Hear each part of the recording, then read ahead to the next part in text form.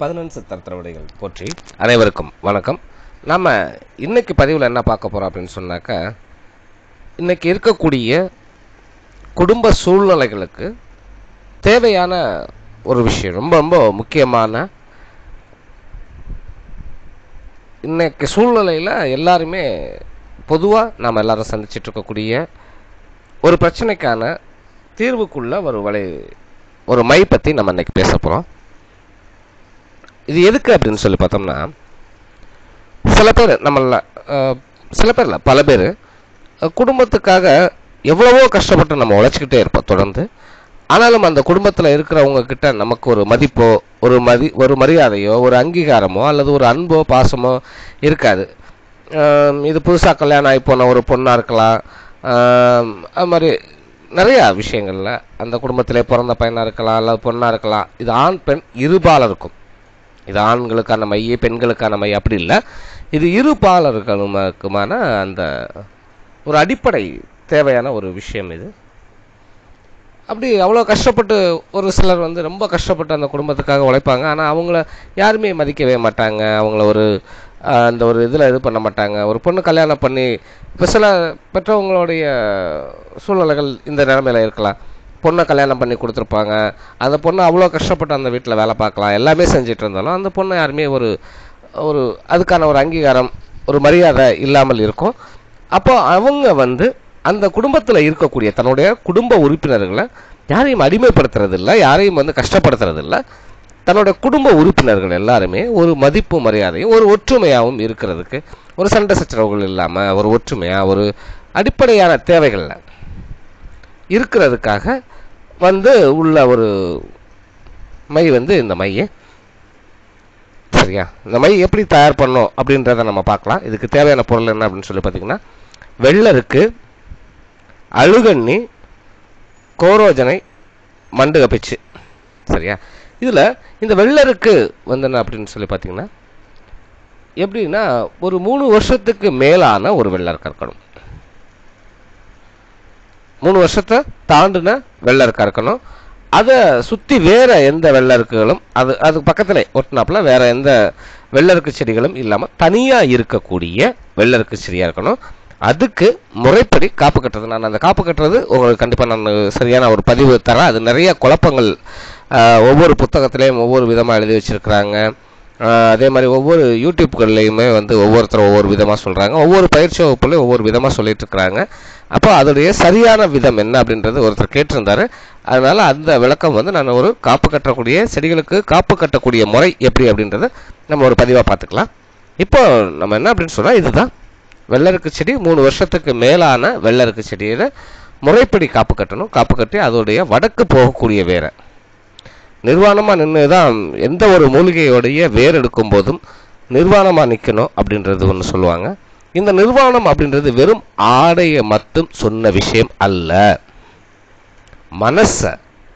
சரியா, நம்ம உடம்புல போட்டிருக்கிற துணியை சொல்லல அவங்க, நம்ம மனசை நிர்வாணம், அதாவது வேற சிந்தனைகள் இல்லாமல் நம்ம என்ன செய்ய போறோமோ, என்ன வேலைக்காக செய்ய போறோமோ அந்த ஒற்றை சிந்தனையை தவிர வேற சிந்தனைகள் இல்லாமல் இருக்கிறது நிர்வாணம். அப்போ துணி கட்டிக்கலாமா வேண்டாமா? ஏன் துணி கட்டக்கூடாது அப்படின்னு சொல்கிறாங்கன்னா, நம்ம போட்டிருக்கிறக்கூடிய துணியை பலர் தொற்றுக்கலாம், பார்த்துருக்கலாம். அப்போ அதோடைய அவங்களுடைய அந்த எதிர்மறை சக்திகள் ஏதாச்சும் இருந்துச்சுன்னா அது நம்மளுடைய துணியிலையும் இருக்கும். அப்போது அதனால் என்னென்னா, அந்த துணியை நாம் இல்லாமல் இருக்கிறதுன்றது அந்த எதிர்மறை சக்திகள், அந்த ஒரு சின்ன அளவு கூட எதிர்மறை சக்திகள் ஒரு மூலிகையை காப்பு கட்டி நம்ம எடுக்கும்போது வரக்கூடாது நமக்கு. அது ரொம்ப முக்கியமான ஒரு விஷயமா அவங்க சொல்கிறாங்க. அதுதான் அதோடைய அடிப்படை. சரியா, அது மாதிரி அதுக்கு பலி கொடுக்கறது, வெள்ளருக்கு செடிக்கு பலி கொடுக்கும்போது வெண்சேவல் பலி கொடுக்கணும்.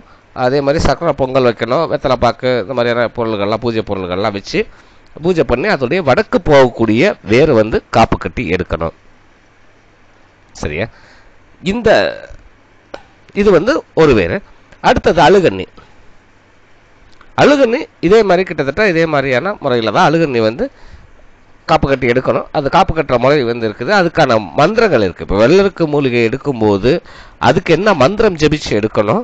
அதே மாதிரி அது நம்ம ஏற்கனவே முன்னாடி வீடியோவில் கொடுத்துருக்கோம். விநாயகர் சித்தின்ற ஒரு வீடியோவில் வெள்ளருக்கு மூலிகை காப்பு கட்டக்கூடியது விவரமாக சொல்லியிருக்கிறோம். அதுதான் முறைகள். அதில் வடக்கு போகக்கூடிய வேரை எடுத்துக்கணும். சரி, அது எப்படி காப்பு கட்டணும், அதுக்கு என்ன மந்திரம் சொல்லணும், என்ன மாதிரிலாம் பூஜை பொருள்கள் வைக்கணும், எப்படி பூஜை பண்ணணுன்றது வெள்ளருக்கு வேருக்கு ஏற்கனவே நம்ம விநாயகர் சித்தி வீடியோவில் நம்ம கொடுத்துருக்குறோம். சரியா, பார்க்காதவங்க அந்த வீடியோவில் பார்த்துக்குங்க, அதில் இருக்குது. அடுத்தது அழுகண்ணி செடியும் அதே மாதிரி தான் காப்பு கட்டி எடுக்கணும். இதுக்கான மந்திரம் நான் தரேன் உங்களுக்கு. சரியா, எல்லா மூலிகைகளுக்கும் ஒவ்வொரு மந்திரம், தனிப்பட்ட மந்திரங்கள் நிறையா மூலிகைகளுக்கு இருக்குது. அது குறிப்பிட்டு அவங்க சொல்லியிருக்கிறதுனால நம்ம அந்த குறிப்பிட்ட ஒரு மந்திரத்தை பிரயோகம் பண்ணணும். அது இல்லாத பட்சத்தில் அவங்க மந்திரங்கள் சொல்லலை, அந்த மூலிகைக்கு வந்து சித்தர்கள் எந்த சித்தருமே மந்திரமே சொல்லலை அப்படின்னு சொன்னால் நம்ம அதுக்கு வேறு தனியாக அதுக்குன்னு சொல்லி காப்பு கட்டக்கூடிய மந்திரங்கள் இருக்குது, அதை நம்ம சொன்னால் போதும். ஆனால் அழுகண்ணி மூலிகைக்கு வந்துட்டு ஏற்கனவே சித்தர்கள் வந்து அதுக்கான தனியாக அதுக்குன்னு அவங்களே தனியாக வந்து ஒரு மந்திரத்தை கொடுத்துருக்குறாங்க. அதனால் அந்த மந்திரத்தை ஜெபிச்சு அழுகண்ணி மூலிகை காப்பு கட்டி எடுத்துக்கணும். அதோடைய வேறு எடுத்துக்கிறோம், வேறு தான். சரியா, மூலிகை சமூலம் அல்ல, வேறு தான். இதை சுத்தி பண்ணணும். திரும்ப திரும்ப திரும்ப திரும்ப நான் உங்கள்கிட்ட பதிவு பண்ணுறேன், எந்த மை செஞ்சாலும் அதுக்கான காலத்தை முதல்ல பார்க்கணும். அந்தந்த மூலிகைக்கான நாட்கள் உண்டு. அந்தந்த மூலிகைன்றதை விட அந்த யாருக்காக செய்கிறோமோ, இது ஒரே டப்பாவில் செஞ்சு வச்சுக்கிட்டு 10 பேருக்கு பிரிச்செல்லாம் கொடுக்கவே முடியாது. ஏன்னா இந்த மூலிகைகள் காப்பு கட்டி எடுக்கிறதுக்கான காலம் என்னன்னு பார்த்தா, இப்போ நான் இருக்கிறேன்னா என்னுடைய ராசி நட்சத்திரத்துக்கான நாள் என்னைக்கு, இது வந்து வசியமை. அப்போ என்னுடைய காலகட்டத்தில் வசியத்திற்கும், ஒருவேளை வசியம் எனக்கு சரியாக நாள் அமையலைன்னா மோகனத்தையும் பயன்படுத்திக்கலாம். வசியத்தையும் மோகனத்தையும் அந்த நாட்களை நான் வந்து பயன்படுத்திக்கலாம். சரியா, பயன்படுத்திக்கிட்டு அந்த நாட்களில் வந்து அதில் நேரத்தையும் கணிச்சுக்கணும். இது எல்லாத்தையும் எடுத்துக்கிட்டு இந்த மூலிகைகளை தேர்ந்தெடுத்து முன்னமே சில வேலைகள்லாம் செய்யணும். அது மூலிகை காப்பு கட்டுற முறையில் நான் சொல்கிறேன். இப்போதைக்கு நீங்கள் வந்து இதில் இருந்து ரெண்டு மூலிகை நம்ம சொல்லியிருக்கிறோம், வெள்ளருக்கு அழுகண்ணி, இந்த 2 விஷயங்கள் சொல்லியிருக்கோம். இந்த 2ஐயும் முறைப்படி என்ன பண்ணணும்னா சுத்தி பண்ணிக்கணும். சுத்தி பண்ணுறது பெரிய விஷயம்லாம் இல்லை, சுத்தமான ஆற்று தண்ணியில் கழுவணும். இன்றைக்கி ஆற்றுல தண்ணியே கிடையாது, என்ன செய்கிறது அப்படின்றது தெரியல.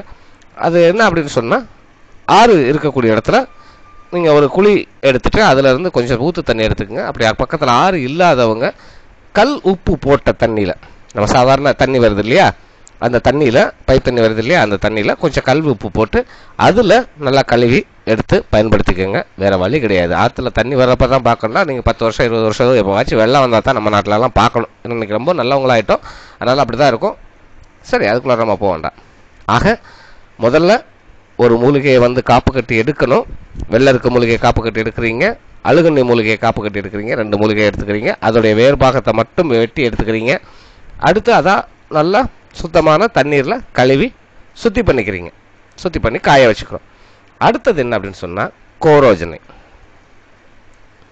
கோரோஜனை சுத்தமான பசுமாட்டில் இருந்து எடுக்கப்பட்ட கோரோஜனை. இன்னைக்கு கோரோஜனன்ற பேரில் நிறையா போலிகள் மட்டுமே இருக்குது. சரியா, போலிகள் மட்டுமே இருக்குது.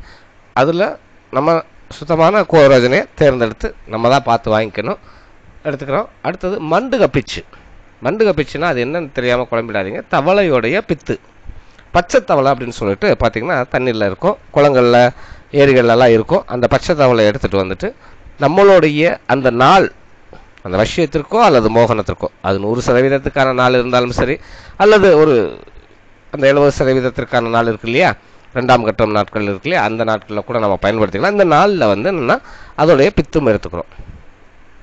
எடுத்துட்டு என்ன பண்ணுறோம் அப்படின்னு சொன்னால், இந்த வெள்ளருக்குடைய வேரையும் அழுகண்ணி வேரையும் ஒரு மண் பாத்திரத்தில், புது மண் பாத்திரம், எப்போவுமே ஒரு மை தயார் பண்ணுறதுக்கு புதுசாக மண் பாத்திரத்தை பயன்படுத்திக்கங்க. ஏன்னா ஏற்கனவே தயார் பண்ண பொருள்களை பயன்படுத்த வேண்டாம். சரியா, நல்லா அந்த பாத்திரத்தை சுத்தி பண்ணணும். அந்த பாத்திரம் சுத்தி பண்ணுற மாதிரிலாம் ஏற்கனவே சொல்லிட்டோம். அதனால் அந்த பாத்திரங்களை சுத்தி பண்ணிக்கிறோம். இந்த 2 வேரையும் அதுக்குள்ளார சம அளவு எடுக்கணும். வெள்ளருக்கு வேறு இப்போ ஒரு 100 கிராம் எடுக்கிறீங்க அப்படின்னு சொன்னால் அழுகண்ணி வேறு ஒரு 100 கிராம், சம அளவாக இருக்கணும் இந்த 2 வேர்களும்.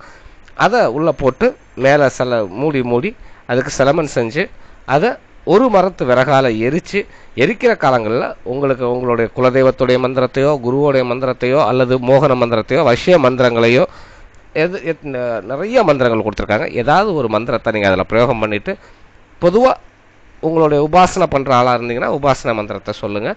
அப்படி இல்லாதவங்க சாதாரணமாக ஒரு குடும்பத்தில் இருக்கிறவங்க மோகினி மந்திரத்தை சொல்லிக்கலாம், அல்லது எல்லாருக்கும் பொதுவாக விநாயகர் மந்திரங்களை ஜபிச்சுக்கலாம். அதுக்கு சித்தி ஆயிருக்கணும் என்ற அவசியம் இல்லை. முறை சரியாக தெரிஞ்சால் போதும், சித்தி ஆயிருக்கணுன்ற அவசியம் இல்லை. சரியா, இதை கருக்கி எடுத்துக்கிறீங்க.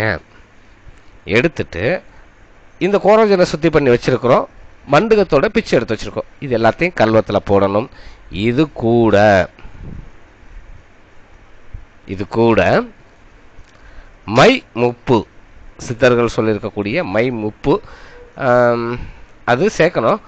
இந்த மை முப்பு தயார் பண்ணக்கூடிய முறை மட்டும் சரி நான் சொல்கிறேன், அது உங்களுக்கு. மை முப்பு சேர்த்து இதை அரைக்கணும். இதை நல்லா அரைக்கணும். எது விட்டுனா எருக்கம் பழுப்பு சாறு. சரி, எருக்கம் பழுப்பு சாறு அதே மாதிரி முறைப்படி காப்பு கட்டப்பட்ட எருக்கஞ்செடியிலிருந்து அந்த எருக்கம் பழுப்புகளை எடுத்து அரைச்சி அதிலிருந்து சாறு இடித்து சாறு எடுத்து வச்சுக்கணும். வடிகட்டி சுத்தமாக வடிகட்டி வச்சுக்கோங்க. இந்த சாறை துளி துளியாக சேர்த்து இதை நல்லா இந்த மையை அரைக்கணும். அரைச்சி இது கூட வேறு எந்த பொருளும் சேர்க்கக்கூடாது. இந்த பொருள்கள் மட்டும்தான்: வெள்ளருக்கு, அழுகண்ணி, கோரோஜனை, மண்டுக பிச்சு, மை முப்பு, எருக்கம்பழுப்பு சாறு. இந்த 6 விதமான பொருள்களை மட்டுமே பயன்படுத்தணும். வேறு எந்த பொருளும் இதில் சேர்க்கக்கூடாது. இதை நல்லா மையாக அரைச்சிக்கோங்க. அரைச்சிட்டு இதை நீங்கள் பூஜையில் வச்சு மோகினி மந்திரத்தை நல்லா பலன் தரக்கூடியது, அல்லது விநாயகர் மந்திரம் ஒன்று நான் தரேன். சரி, நான் மந்திரம் சொல்லிடுறேன். மோகினி மந்திரம் ஏற்கனவே நம்ம நிறையா கொடுத்துருக்குறோம். ஸோ அதே மோகினி மந்திரத்தை பயன்படுத்திக்கலாம், தவறு இல்லை. விநாயகர் மந்திரம் நான் சொல்கிறேன், அதையும் வேண்டாம் நீங்கள் பயன்படுத்திக்கலாம். இது ரெண்டில் எதுனாலும் பயன்படுத்திக்கங்க. நீங்கள் இன்னும் போக வசிய மந்திரங்கள் நிறையலாம் இருக்குது. ஓம் ரீங் வசி வசி அப்படின்னு சொல்லுவாங்க. பொது வசிய மந்திரம்லாம் அதெல்லாம் இருக்குது, அதுவும் பயன்படுத்திக்கலாம். ஓம் ரீங் வசி வசி, இது பொதுவான வசிய மந்திரங்கள், அது பயன்படுத்துறதுனால நீங்கள் பயன்படுத்திக்கலாம். அல்லது உங்களுடைய உபாசனை தெய்வத்துடைய மந்திரத்தை பயன்படுத்திக்கலாம், அல்லது குலதெய்வத்துடைய மந்திரத்தை பயன்படுத்திக்கலாம், குரு மந்திரத்தை பயன்படுத்திக்கலாம். இது எதுவுமே இல்லை அப்படின்னு சொன்னால் மோகினி மந்திரத்தை பயன்படுத்திக்கலாம், இல்லைன்னா விநாயகர் மந்திரத்தை பயன்படுத்திக்கலாம். விநாயகர் மந்திரம் நான் சொல்கிறேன், அதை நோட் பண்ணி வச்சுக்கோங்க. உம் உ இம் உம் உம் உம் 2 தடவை, உம் உம் 2 தடவை, வாம் உம் வாம். இதான் விநாயகர் மந்திரம். இது ஒரு சீக்ரெட்டான விநாயகர் மந்திரம். சரியா, அது என்ன ரகசியம் அந்த மந்திரத்துக்கு, அதை பற்றிலாம் நம்ம பின்னாடி பார்ப்போம். இப்போதைக்கு நீங்கள் இதுக்கு தெரிஞ்சுக்கோங்க. இது போக உங்களுக்கு தெரிஞ்ச எந்த விநாயகர் மந்திரத்தை வேணாலும் நீங்கள் பயன்படுத்திக்கலாம். அதை நீங்கள் ஃபோன் பண்ணி கேட்டுட்டு இருக்க வேண்டிய அவசியம் இல்லை. எந்த விநாயகர் மந்திரத்தை நீங்கள் பயன்படுத்திக்கலாம். இதுதான் இந்த மை தயார் பண்ணக்கூடியது. தயார் பண்ணிவிட்டு இந்த மை இருக்கு இல்லையா, இந்த மையை என்ன பண்ணுங்கன்னா உங்கள் குடும்பத்தில் இருக்கிறவங்க எல்லார் மேலேயுமே சிறிதாக ஒரு கடுகளவுக்கு எடுத்து நல்லா கிழக்கு நோக்கி நின்று நீங்கள் எந்த மந்திரத்தை அந்த மைக்கு உருவேற்றினீங்களோ அதை ஒரு 3, 11 அல்லது 21 முறையாக சொல்லிவிட்டு உங்களுக்கு யாரெல்லாம் உங்கள் குடும்பத்துக்குள்ளார வசியமாகணுமோ அவங்க மேலெல்லாம் தடை விட்டுருங்க. அவங்க அதிலிருந்து எவ்வளவு கோபமாக சண்டை போடுறவங்க, இப்போ பொதுவாக பார்த்திங்கன்னா மாமியார், மருமக, நாத்தனார், அந்த மாதிரி அந்த உறவுகள்லாம் நிறையா பிரச்சனைகள் அடிக்கடி வரும். அப்போ அவங்க மேலே நீங்கள் இதை லைட்டாக பிரயோகம் பண்ணிட்டீங்க அப்படின்னு சொன்னால் இதை யார் பண்ணணுமோ அவங்க கையால் தான் செய்யணும். இப்போ நான் என்னுடைய குடும்பத்தில் என் தம்பி கூட ஒரு பிரச்சனையாக இருக்குது, நான் செய்யணும்னா நான் தான் என் கையால் என்னுடைய தம்பிக்கு அதை லைட்டாக தடை விடணும். அது தெரிஞ்சோ தெரியாமலோ அது எப்படி வேணாலும், அவங்க உடம்புல தட்டினா போதும், உடம்புல எந்த பாகத்தில் தட்டினாலும் போதுமானது. அது அவங்க இதில் தலையில் தான் தடவணும், காலில் தான் தடவணும் அப்படின்றதெல்லாம் இல்லை. பொதுவாக அவங்க செருப்புகளில் தடை விட்டுறலாம், அல்லது அவங்க உட்காரக்கூடிய அவங்க போடுற துணியில் உள்பக்கமாக தடை விட்டுறலாம். அது மாதிரி நிறையா அதெல்லாம் ஐடியாக்கள்லாம் உங்களுக்கு நிறையா தெரியும். அது மாதிரி பிரயோகம் பண்ணிக்கோங்க. இப்படி பண்ணிட்டோம்னா அந்த நாளில் இருந்து அவங்க நமக்கு அன்பாக இருப்பாங்க. இது தவறான விஷயத்துக்கு கண்டிப்பாக இல்லை. குடும்பத்தில் இருக்கக்கூடிய உறுப்பினர்கள் நம்ம மேலே ஒரு அன்பாக பாசமாக இருக்கிறதுக்காக இது எந்த விதமான தவறான விஷயத்துக்கும் இந்த மை பயன்படாது. ஒரு குடும்பத்தில் ஒரு 10 பேர் இருக்கிறாங்க, இன்றைக்கி அப்படிலாம் கிடையாது. ஏன்னா கூட்டு குடும்பம்லாம் அழிஞ்சு எவ்வளோ காலங்கள் ஆகிப்போயிடுச்சு. இதெல்லாம் இருக்குங்க, அந்த காலத்தில் சொல்லிட்டு போயிருக்கிறாங்க, அப்படி தான் நினச்சிக்கணும். ஏன்னா இன்றைக்கி அதெல்லாம் நம்ம அழிச்சிட்டோம். இருந்தாலும் எங்கேயோ 4 பேர் இருப்பாங்க இல்லையா, அவங்களுக்காக இந்த ஒரு பதிவை நம்ம பதிவிடுறோம். இது நம்ம குடும்பத்தில் அது கணவனாக இருக்கலாம், அல்லது மனைவியாக இருக்கலாம், குழந்தைங்களாக இருக்கலாம், அல்லது பெற்றவங்களாக இருக்கலாம், கூட பிறந்தவங்களாக இருக்கலாம், நங்க நாத்தனாராக இருக்கலாம், குழந்தையாளாக இருக்கலாம், சித்தப்பா, பெரியப்பா, மாமா, மச்சா, யார் வேணாலும் இருக்கலாம். எந்த உறவுகளாக இருந்தாலும் அவங்க நம்ம மேலே இருக்கக்கூடிய கோபங்களை எல்லாத்தையும் விட்டுட்டு நம்ம மேலே அன்பாக பாசமாக இருப்பாங்க. அதுக்கான ஒரு மை இது. அதனால் எல்லாருமே இதை பெரிய இதெல்லாம் இல்லை. இதுக்கு மெயினாக என்ன அப்படின்னு சொன்னால் மை முப்பு தேவை. அது மட்டும் அது எப்படி பண்ணணுன்றதை நான் சொல்லிடுறேன். அடுத்து இதில் தேவை உங்களுக்கு என்னென்னா இந்த மூலிகை காப்பு கட்டுறது. அது ஏற்கனவே நான் வெள்ளருக்கு மூலிகை காப்பு கட்டுற முறையில் நம்ம ஓரளவுக்கு தெளிவாக சொல்லிட்டோம். அதனால் அந்த மூலிகை காப்பு கட்டுறது அங்கேருந்து நீங்கள் பார்த்துக்கோங்க. காப்பு கட்டி எடுத்துக்கிறீங்க. கோரோஜனை இதெல்லாம் கோரோஜனை சுத்தமானதாக பார்த்து வாங்குங்க. அதை சுத்தி பண்ணணும். கோரோஜனை சுற்றி ஏற்கனவே நம்ம சொல்லியிருக்கிறோம். அதுவும் முன்னாடி வீடியோக்களில் இருக்குது. அதை பார்த்துங்க. பார்த்துட்டு இந்த 4, 5 பொருள் 6 பொருள் தான், சரியா? இதை செஞ்சுட்டு உங்களுடைய குடும்ப வாழ்க்கையில் சண்டைகள் இல்லாமல், சச்சரவுகள் இல்லாமல், ஒரு எல்லாரும் ஒற்றுமையாக நல்ல விதமாக வாழ்கிறதுக்கு முடிஞ்சவங்க இதை பயன்படுத்திக்கோங்க. நன்றி, வணக்கம். அடுத்த ஒரு நல்ல பதிவில் சந்திப்போம். வணக்கம். ஜெய் காளி.